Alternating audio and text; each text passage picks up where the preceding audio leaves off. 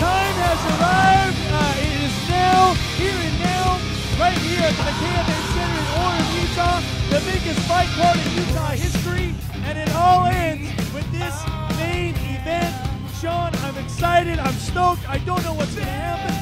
You know, Josh Burkman has been training his butt up for this fight. Another same token, Brandon Melendez, one of the most explosive fighters and a guy that can end it at any time.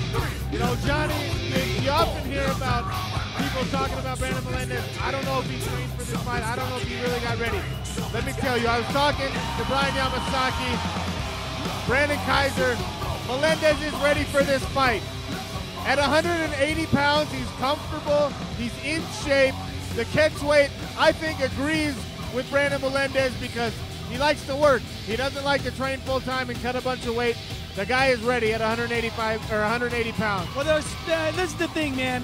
The kid, in the eyes of a lot of people, is the underdog, but Brandon doesn't see it that way. You know, Josh Burkman talked a lot about Brandon being in his shadow. Brandon says, nah, that's not the way it's going to go. You are going to see the best Brandon Melendez that you have ever seen. UFC caliber times 5. Josh Burkman is going down here in the McKay Event Center tonight. Well, these guys obviously legends in Utah's MMA scene. Brandon the Murder Melendez, official record 36-10.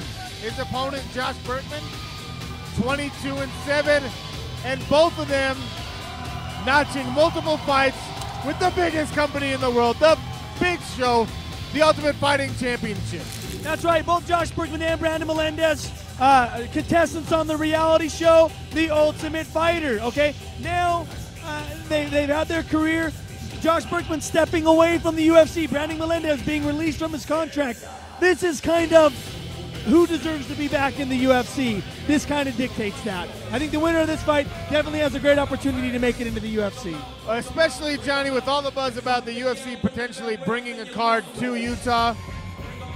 Josh Burkman in this fight, as you mentioned, considered the front runner because he stepped away after 3 very exciting, although losing fights.